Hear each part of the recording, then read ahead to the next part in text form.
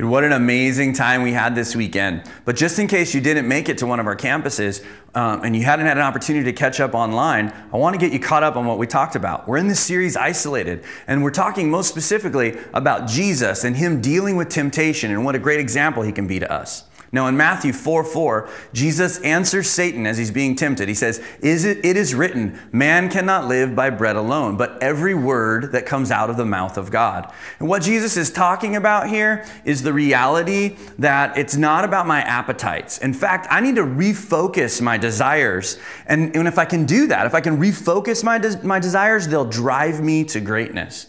Now, Jesus understands this completely because he's kind of going head to head with the devil, and he's been fasting for 40 days and 40 nights. So clearly he's hungry. Now, here's the deal, right? It's okay to recognize your hunger pains. God isn't asking me to deny my legitimate needs.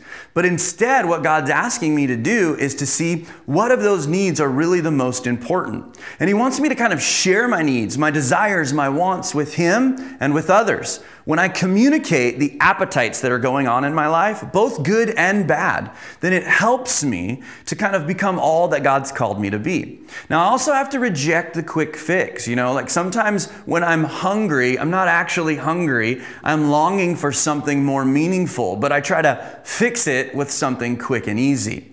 See, Jesus can identify with our desires for the immediate gratification and the feelings of entitlement, but we have to be careful of those feelings of entitlement. Here's the key.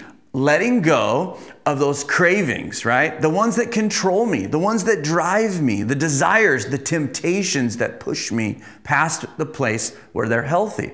And then I have to learn to satisfy my appetite with meals that have real sustenance. Now think about that. The Word of God. The Word of God has amazing sustenance. And so when we look to it for the answers, this is a powerful moment for each of us. All right, so you should be all up to speed on what's been going on. Now I want you to take some time and share an example of something that you crave or that you have craved. Now remember, cravings can be both good or bad. How do you put these cravings in check so that you control them and that they don't control you? Take the next few minutes and talk about that.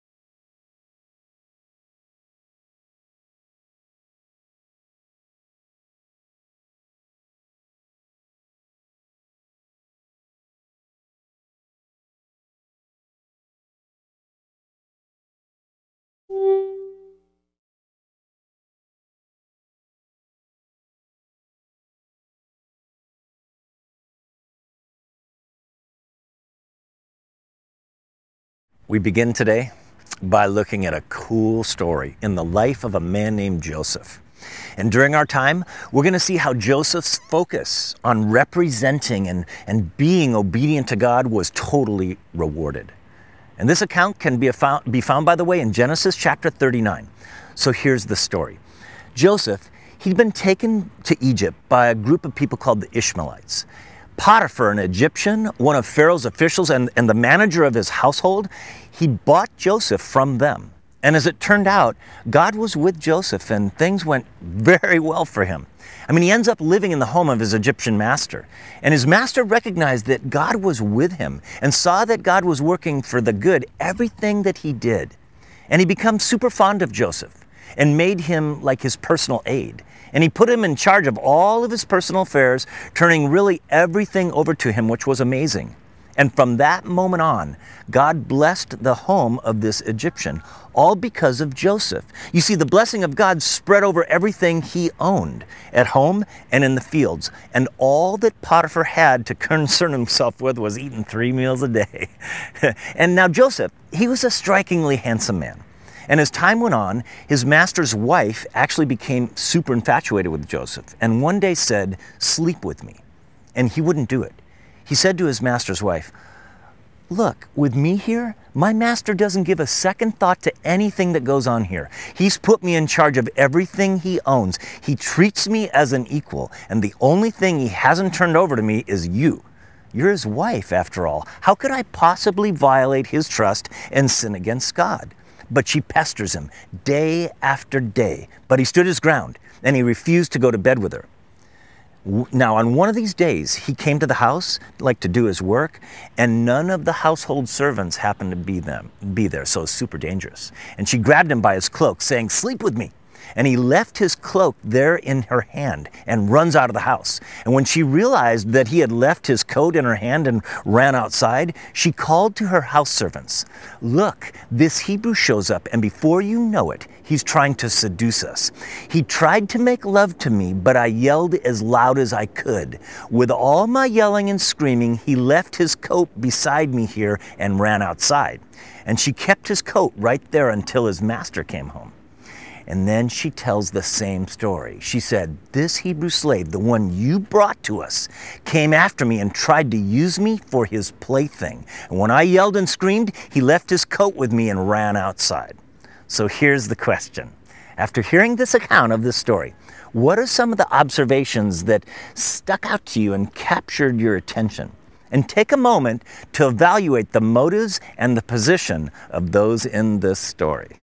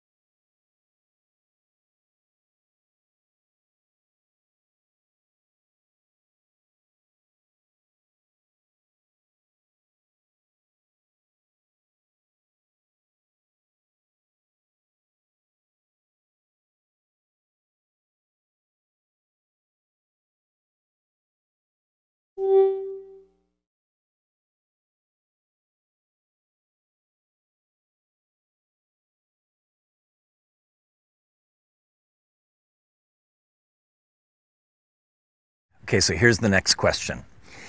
Is Joseph focused on representing God throughout this passage? And what are some examples of how he stays focused?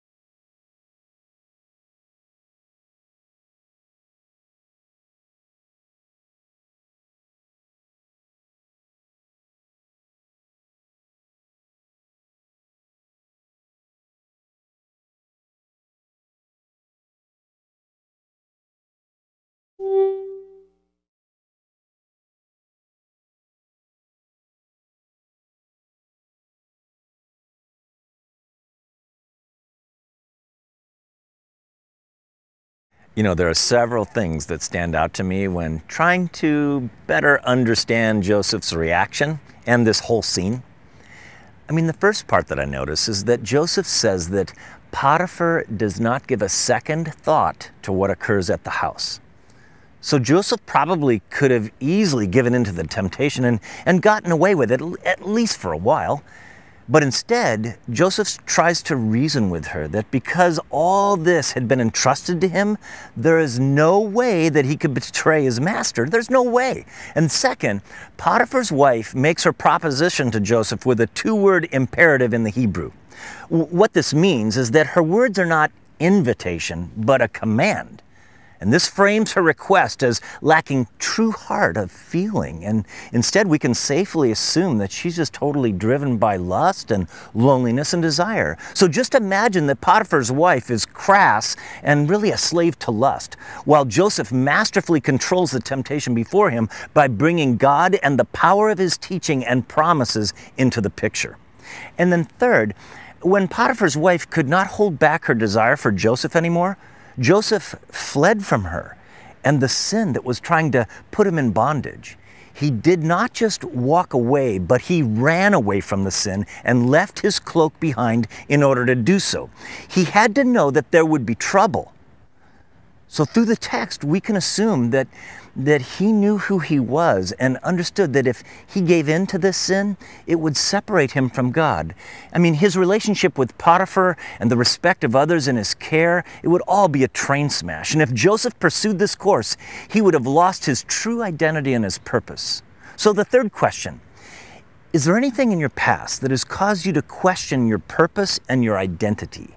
And how do you define who you are as a true Christ follower? So go ahead and discuss that.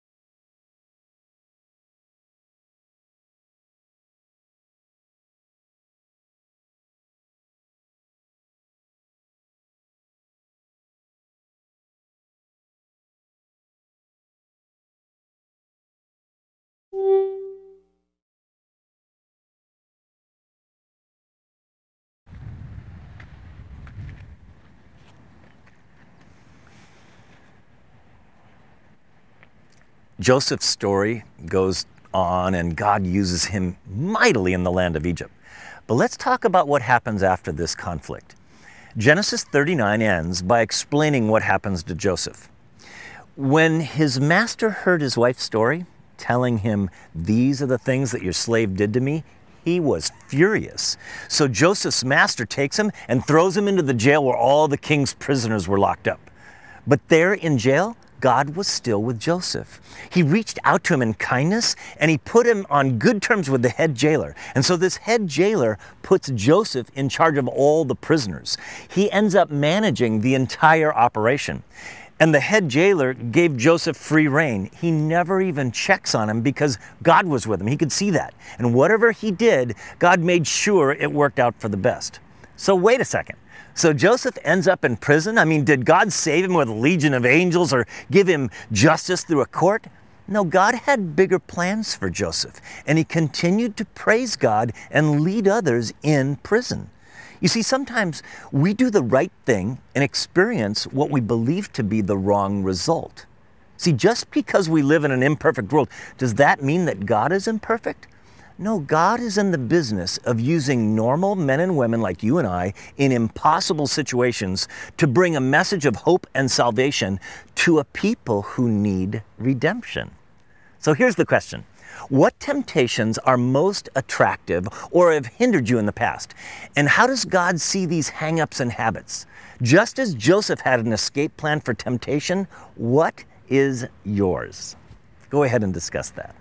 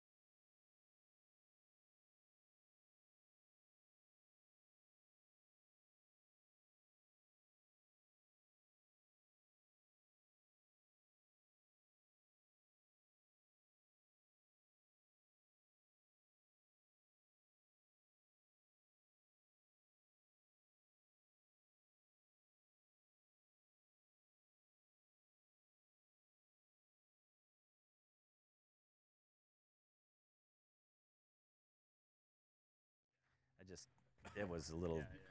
weird. Don't Don't cut. cut. Cut inside, so. No cutting. All right. And action.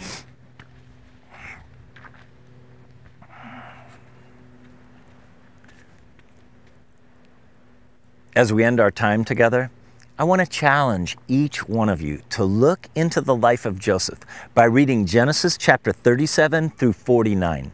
And my hope is that you'll continue growing closer to the God that Joseph served, and that you would have faith that God is going to use you in extraordinary ways as we run to Him. That's my prayer this week for your group. And I can't begin to tell you how much of a privilege it is for me and all the other campus pastors to see you as the church shaking up communities near and far for Jesus Christ.